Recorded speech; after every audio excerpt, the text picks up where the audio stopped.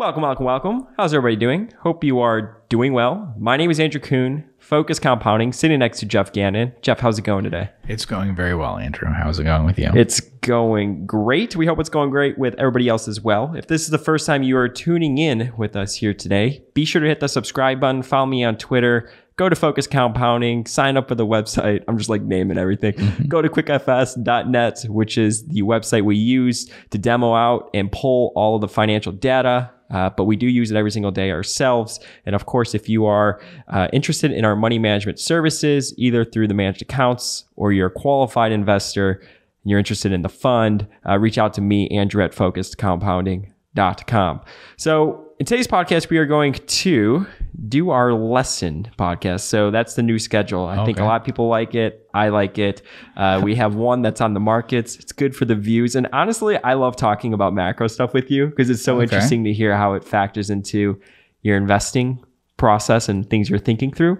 So we got, more news related stuff, timely stuff. We got timeless content, which is what we're going to talk about today.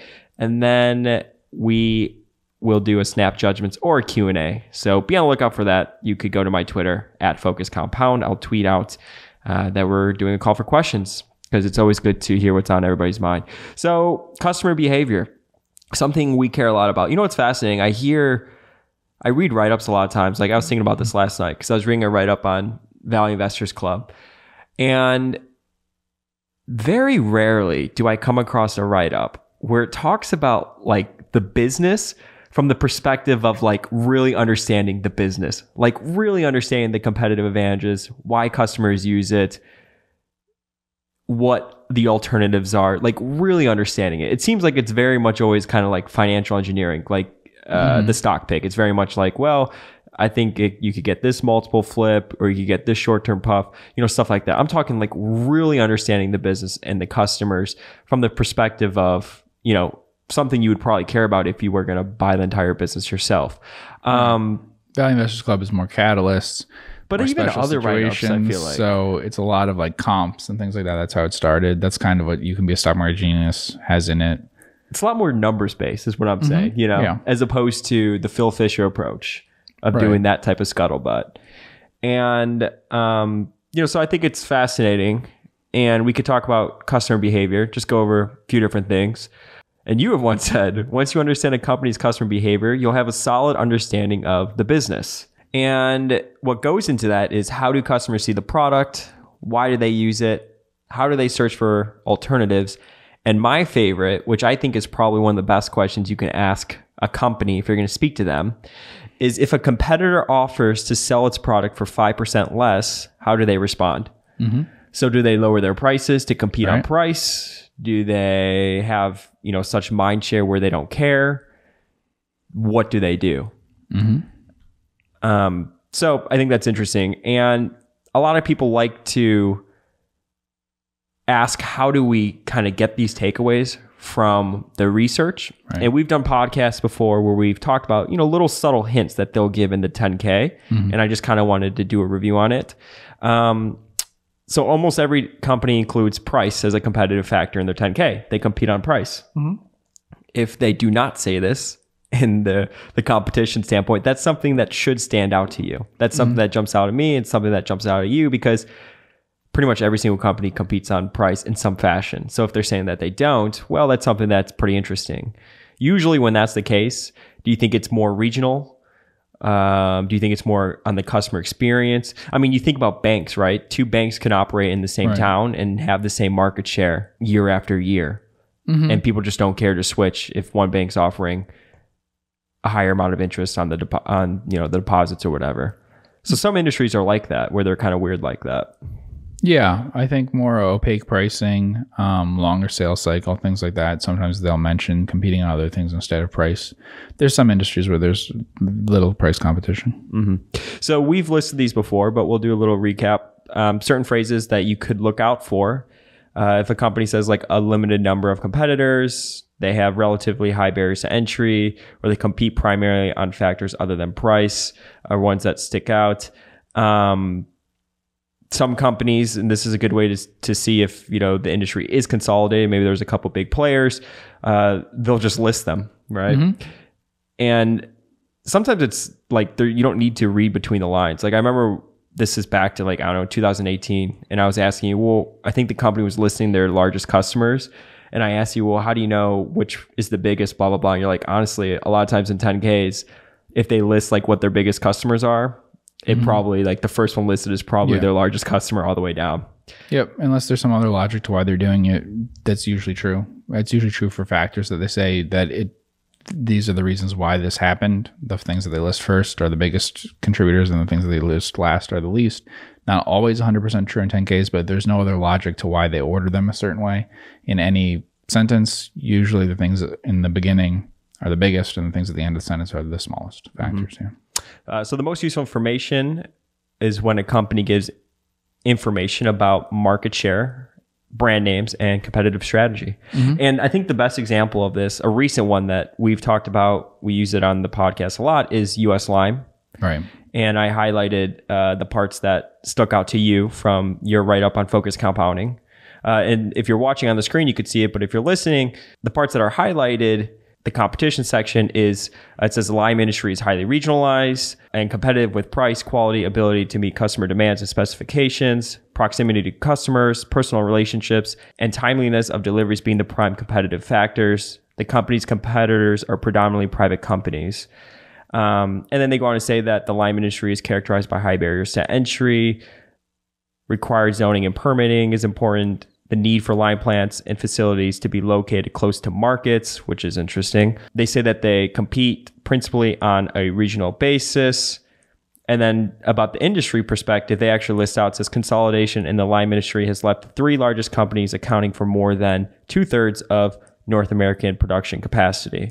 So that's a lot of information that they gave about like the overall They give a ton structure of the industry. And a lot of it's very unusual. So obviously proximity to the customer is somewhat unusual, high, low value to weight, high weight to value, things that happens with a lot of great details in there. For instance, one that they didn't make a huge point of, but they give you a little bit about is the permitting. I think that's a major factor in the industry, because when I can find things, there's government sources that you can find every year for this. It seems like people are using the fact that they have a permit to expand an existing site versus having additional sites and things like that. There's just some evidence, I think, that once something's up and permitted and all of those sorts of things, that is kind of leads to more and more investment in that. Then investment over time in more sites. So you have more production from fewer sites over time. And then one that's very unusual. So timeliness of deliveries is very important. I mentioned like George Risk before and things like that, customization, timeliness, things like that. They just a brief mention that because of COVID, they basically had a competitor that's out of business. And that's happened to them because their competitors went offshore, and they've over the last 15 years or whatever, they've all basically been wiped out by that decision, because COVID with the supply chain thing, that just for some competitors they'll never come back from that. So you need to be in the in the United States, in the middle of the country. It's easier to do that. So anyone that says proximity to customers and timeliness of deliveries, that's a very big factor. Foreign competition is going to have a very hard time with you. But then one that's very strange here, they say price, quality, ability to meet customer demands is interesting. You see that sometimes. But personal relationships is almost never mentioned. And it's mentioned here. So it's very interesting that they did that. So, and they have like a 20-person sales team, I believe, which I thought was interesting. And if you go back to the oldest, top people are really salespeople too, is my guess. I don't know all the details on that, but a lot of times I think people who are listed as like executives are actually just salespeople. Yeah. I went back to the oldest 10K on Edgar, and they had even 15 years ago, a 20-person sales team as well. So I thought that was interesting, because the business has obviously grown a lot. Well, I don't know that their number of customers has grown by all that much, though, of course, because that's what they're saying with the personal relationships. And also there's just tendency for the same customer to use you over and over again, obviously. But a relationship, yeah. What I meant there is there's some companies, cement companies are the same way and stuff, where if they show someone as being in charge of a plant or something, they may also be someone who's really responsible for bringing in large new customers. That part of their job is being a salesman. Yeah. Got it. So another interesting example is certain ways that they word things sometimes in a 10K that could seem bad, but as actually a source of their competitive advantage. And I believe this is from Village. They may say that because customers are unwilling to drive more than 5 to 15 minutes as a risk factor, and it is difficult to find locations with sufficient parking, their growth may be constrained by the lack of available places to put a new supermarket. And you had written that you could look at that as a limitation to the company's growth, but really see that it's actually a barrier to entry. Right. Any limitation to the company's growth is usually a barrier to entry for others. In fact, in many cases, it's much more of a problem for others than it is for them that are already in the industry. So a great example of that is compliance stuff. So, if Facebook tells you it'll cost us incredible amounts of money to comply with all these rules and stuff, well, no one else can possibly comply with them. Yeah. So that's a huge advantage. Western Union warns about that stuff, and companies like that, where they talk about how much they have to go into for how many lawsuits they have over not having customers and know your customer stuff and all these things. It's very hard for anyone else to comply with those things if they're smaller, obviously. Of course, this did turn out to be a risk with Village because they then went out and bought things in somewhat different markets in like Maryland and New York and stuff, which were less successful. So they acquired because they couldn't grow organically. I think some organic growth is sort of a safety valve stopping companies from doing dumb things, doing acquisitions and things like that. Yeah, that aren't that smart. Yeah. Go ahead. They don't buy back their stock and stuff like that. So they paid a dividend. But the dividend wasn't sufficient to like completely soak up all their capital. So they also did acquisitions. Yeah. The best type of niche is a local one. Yes. Why do you like local businesses? I mean, is that just the nature of the size of the companies that we're focusing on? No. A local advantage is by far the best advantage you can have in business. Because of the mind share? No, because if it's not local, if it's globally traded, then someone can be created anywhere else in the world to compete with you and can have different factors in terms of labor could be cheaper there. There could be easier access to capital there. Like for instance, say the United States is one of the best places in the world for business X. Okay. It could be better than 170 countries in the world. But if there are 10 countries in the world that have an advantage over you, then those countries could compete with you and they could beat you on that. So, local. Okay. If you're operating a local restaurant where people have to eat there, okay, how are they going to compete with me by the fact that people in Vietnam make less wages than the United States, right? So, and closer to local is a benefit even in other ones, like when I was, so even talking about something like George Risk or something, that's a benefit versus totally global business. Some things that have to be pretty timely and stuff, like there's some clothing things and stuff that focus on you would use the Dominican Republic, but you would never use Asia. Whereas Hamilton Beach Brands, which is, where you got your toasters and your crock pots, you'll do that from all over the world because it's not as important, the timeliness of it and all of that. So it's not as big a risk that your supply chain is less reliable that way. So I think that a local niche is definitely the best one. And it can become incredibly dominant due to local economies of scales. Local niche would be like Nebraska Furniture Mart in Omaha, which basically took over the whole market. They ended up like growing the size of the market and everything basically beyond what people would have guessed it could have been. So that's the biggest advantage. Yeah. Buffett lives like all of 2 minutes away from that location. Yeah. I mean, I think lime's a better business than, than gold or oil or something, because it's going to be less likely to be traded. Yeah. Globally. Even things like timber and stuff, I would prefer, if you're going to invest in commodity, to invest in a commodity that's not going to be transported globally.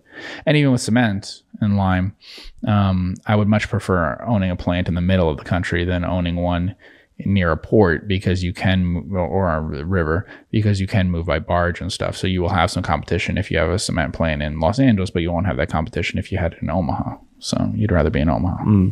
A good place to learn about industries, S1s. You don't hear a lot of people talking about that, but typically in S1s, they really try to describe the industry because they're really selling the business, right? They talk about the industry, the competitors, stuff like that. You could find customers and then of course 10Ks.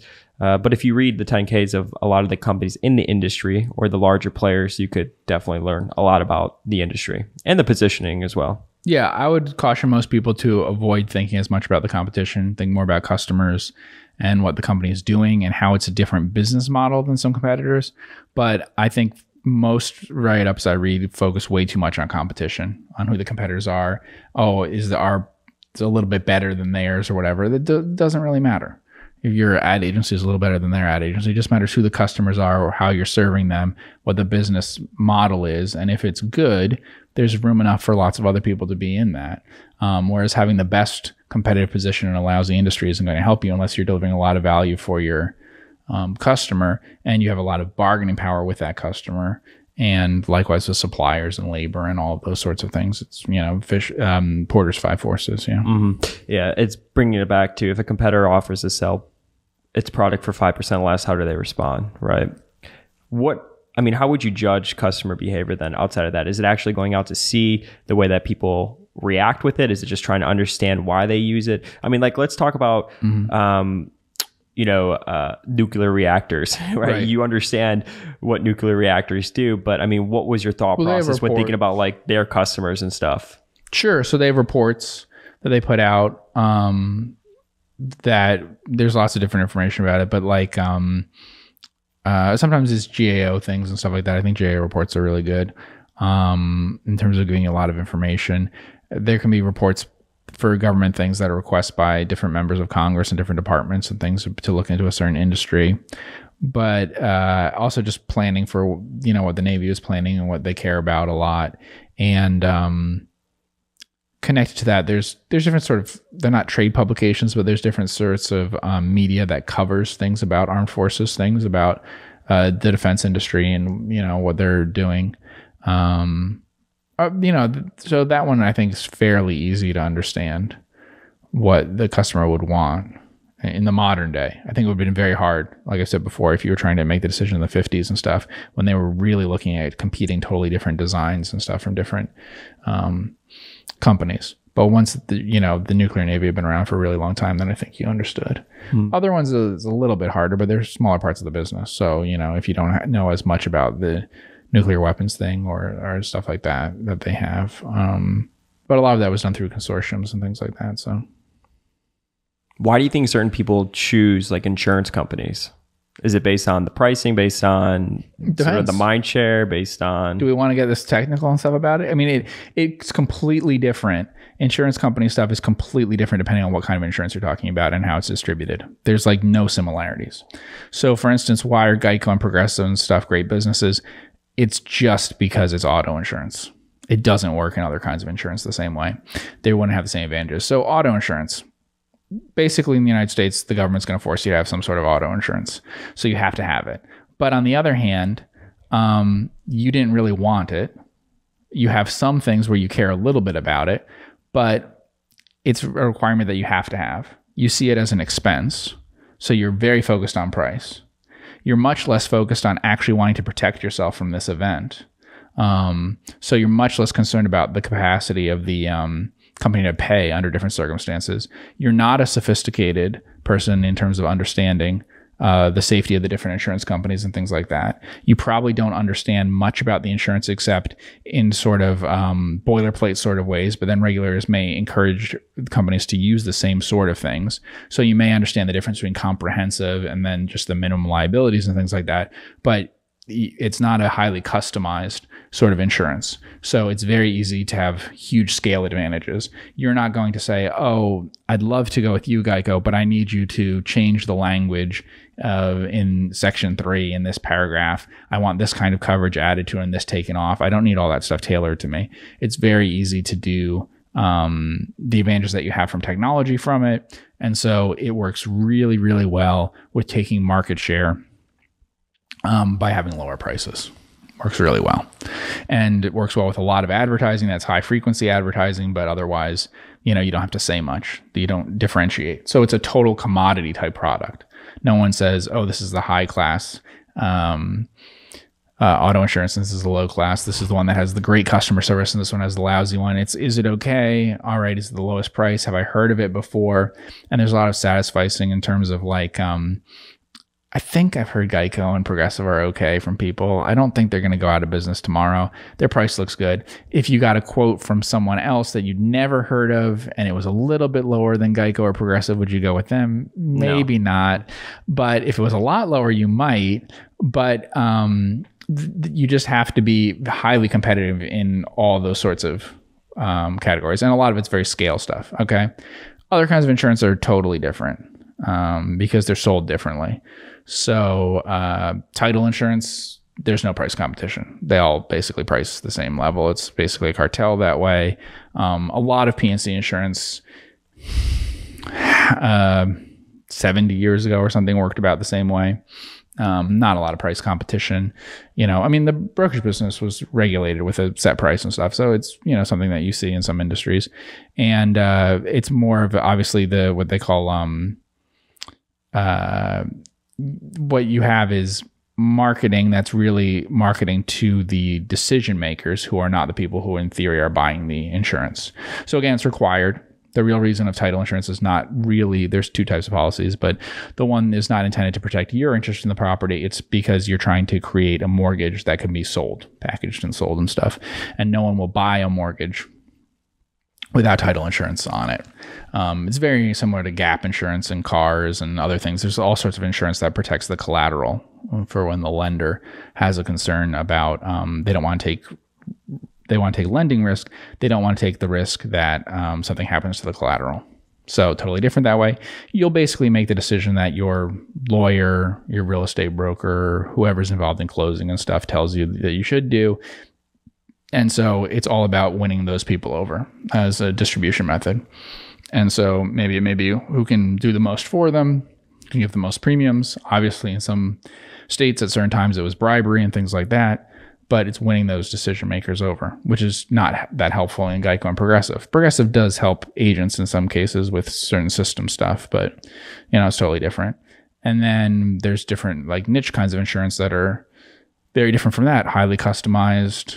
Then you have insurance that generates very high premiums, single premiums that has a huge difference. So Berkshire writes some things like that are very large premiums. They can sometimes be upfront premiums and all of that. And that's a totally different kind of business that has very low expenses.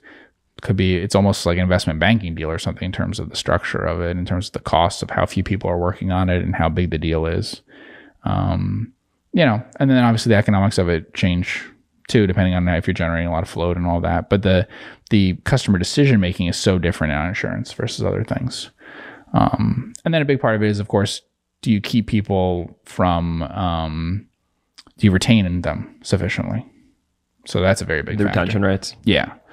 And we've talked a little bit about that with Geico and Progressive and everything, but the biggest factor in retention rate, usually the biggest factor in retention rate is who the customer is. It's not what the product is or, it's not what the company is. So although companies claim we have X retention rate, the truth is it's more like our customers are X% loyal. It's customers are inherently loyal or not loyal, your base, which is actually usually more important than who you are. If you attract the right kind of customers, either loyal or not loyal, then that's who you end up with, but it's not really what you're doing. And then the other thing would be like onboarding type stuff. So usually the first year you lose more people. And then with things like Geico and Progressive and stuff, of course, there's sometimes issues that upset people. And so, like a claims experience and stuff. So when you have a accident, they're much more likely to not renew with you afterwards, either because you actually denied things or stuff, or just they didn't like the process, even though they have no reason to believe Geico's better than Progressive. If they didn't like what they went through with Progressive, they'll switch to Geico. Mm-hmm. So you have that, and then also billing things and stuff like that obviously changes. Sometimes it's very significant. If you include it as a sub item that's small on a bigger bill that's billed regularly, then you'll have huge retention rates. We talked about HomeServe doing that in France. I think they included it on water bills, and that was tremendously effective. Mm-hmm. Mm-hmm. What do you think the retention rates are at banks? They break it out and say what it is. It's a little complicated. We know from some data how low it can be. So for instance, there are these products they were creating recently, which are basically, it's basically free checking. So those sorts of products in the first year, I think, have very high customer attrition, right? But then there's other things that I think are pretty low. In general, they're low for banks, but also it's weird because people basically take out money without closing the account and everything. So there's all sorts of ways of gaming it. Yeah. It's pretty, I think it can be pretty significant in the first year, but then after that, it's pretty low. And then it depends on your base of customers and stuff. Some of them do break it down and talk about it. I think we talked a little bit about Frost had discussed it because it was believed to be higher than at some other banks. So, and they talked about how much of it is caused by divorce and marriages and moving, because Frost only serves Texas and stuff. So obviously that's a very major factor for them. And then death and stuff. And they give some indications on that. If they actually break it all the way out for you for how much is due to people dying, you can really estimate it for yourself pretty well, how big the factors are when they actually say, an X amount was people dying and stuff, that was a reason for it. And it obviously depends. I mean, companies have pretty high mortality rates when they're young, but established companies have greater longevity than people. So obviously of all the research that I did, the ones that last the longest are advertising relationships. There are a couple advertising relationships that have lasted probably about 120 years in the US. Yeah. It's crazy. Most don't, but there have been a few. Yeah. Why do you think that is? So talking about like the customer experience, right? And judging, the customers and stuff. I mean, why do you think that ad agencies, the retention rates are so high with their customers? Well, there's a few factors. One, lack of price competition. So they intentionally avoid competing on price versus each other. Now, there's some price saving. There's different things where they promise you that they can save you prices, save you on certain things, save you overall if you consolidate accounts with them and stuff. But there is an effort, same as like hedge fund things. Hedge fund things for a long time would say this is the price of what it is. Real estate things, it's a cartel thing. They say this is the price and that's what it is. We don't try to charge a lot more, a lot less than others. If you want, you don't switch based on price. So that's one factor. The other one is integration into the company, which is a very big factor.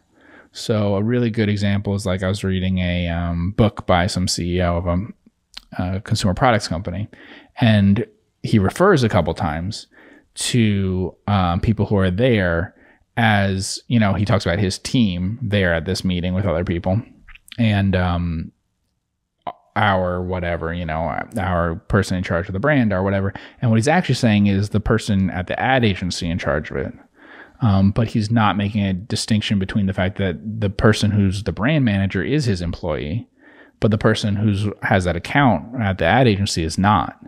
And in the same thing, and there had some discussion with something, and like the president or the agency is there helping them make decisions and stuff about the brand. So for consumer products companies, it's very important, and they see them as part of it. The same that someone might with a lawyer start to think of them as basically part of the company if they keep working on different deals and things with them all the time. That there's just someone that they use all the time, and they don't no longer see them as an outsider.